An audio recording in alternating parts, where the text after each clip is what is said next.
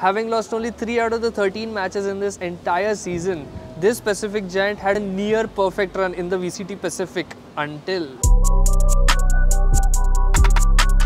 DRX ended the regular season of the VCT Pacific in the first position, having lost only one match to Team Secret. Eventually, in the start of their playoff journey, DRX met with Team Secret once again in the upper bracket semi-finals. But this time, DRX beat Team Secret 2-1 and then they proceeded into the upper bracket finals against Paper X. DRX had already defeated Paper X 2-0 in the regular season, but this time around, Paper X fought back and took a 2-1 win against DRX. After the loss, DRX dropped down to the lower bracket finals where they faced T1 in a BO5. After defeating T1 in a close 3-2 series, DRX advanced to the grand finals and faced Paper X for the third time. Both teams looked equally strong, but DRX won the first two maps, taking an upper hand. With only one more map remaining between them and the VCT Pacific title, DRX had almost made it through, until Paper X made an incredible comeback and won the next 3 maps in a row. DRX finished the playoffs in the second position and secured a spot at Masters Tokyo and Champions 2023.